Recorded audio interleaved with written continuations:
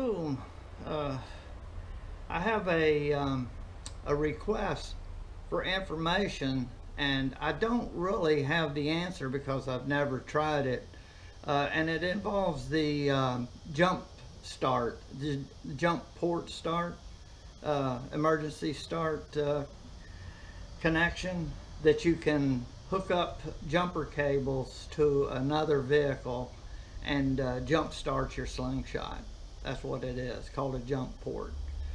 It's under the hood, and it gives you access without having to take the battery case off and try to get down and get jumper cables on the battery. The question is, the lead that I have the jump port connected to is not all the way back to the battery, but it's to the alternator, where you have a hot lead on the 2017 model. That lead from the alternator is a smaller gauge wire, and it goes down to the starter, where it picks up the heavy starter lead all the way back to the battery and through a fuse. So the question is that wire big enough to safely start the Slingshot?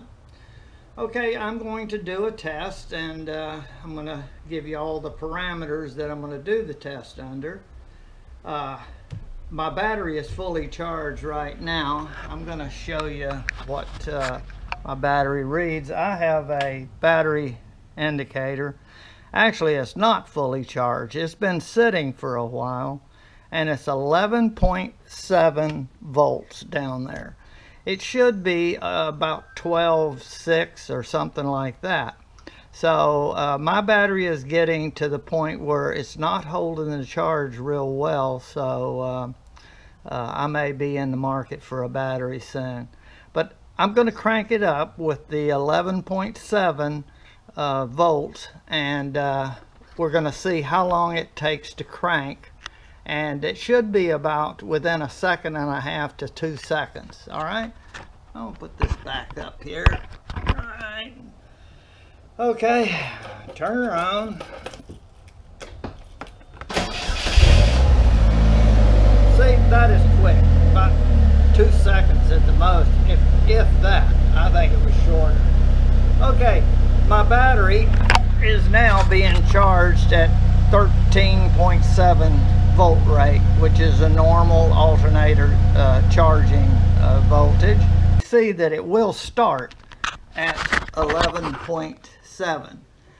When you get down to around 10 volts, you don't have enough voltage, or you're right on the borderline. 10 volts most of the time will not crank it, because you need 9 volts on the starter to get it to turn over, and it may not turn over enough at that.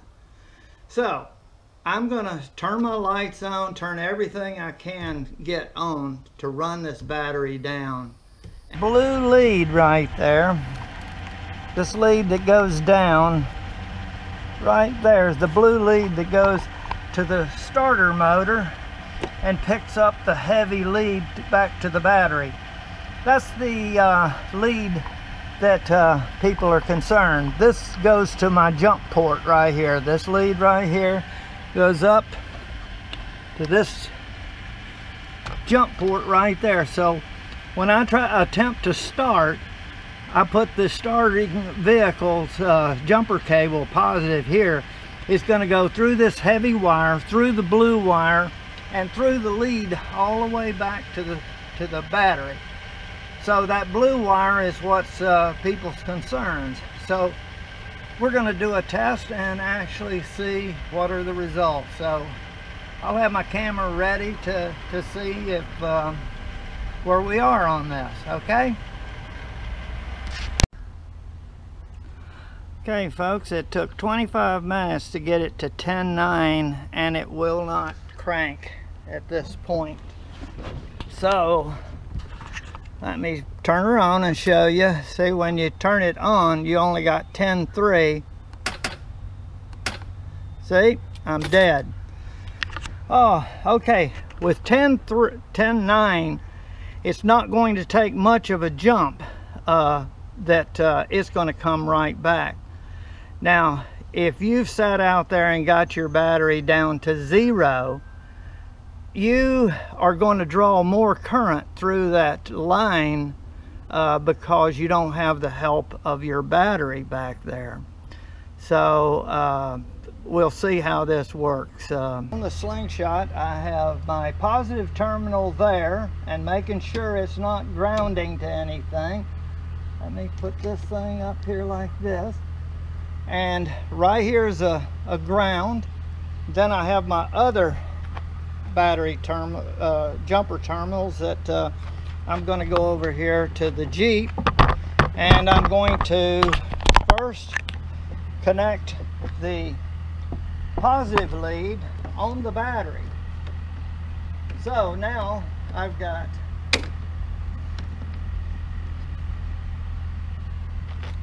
my positive going to my positive on the Jeep, or the Slingshot.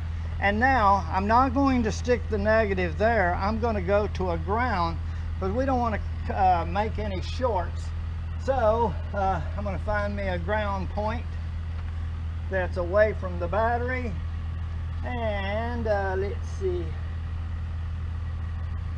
Actually, right. I didn't look ahead of time, but right down here, let me get this thing around. Okay, this should be ground down here. Okay, let's see. Okay, I got 11.8, and now battery voltage is now going through this blue wire down to my battery. It's cold as a cucumber, so it's not hot. It's a pretty good gauge. So let me give a start now. You watch. Nothing's gonna happen, but she's gonna start. I've got 11.9.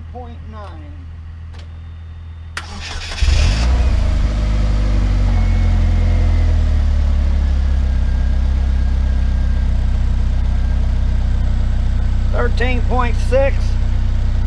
I did it, and you saw it. Okay, now here's the other thing: is you want to take the battery leads loose properly. Okay, we're going to do the reverse order. I'm going to take the ground off,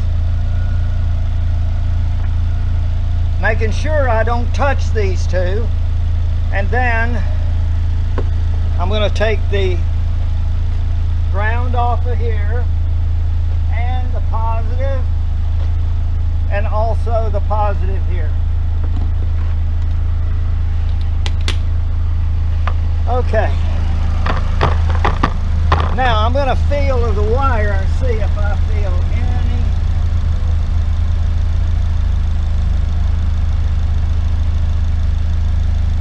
any. It did have a little bit of warmth, a little more than it was before, but I don't think it'll be a problem at all. This thing doesn't require a lot of cranking amps, so that makes it good. All right, so there you have it, the test of going through the alternator lead for your jump port.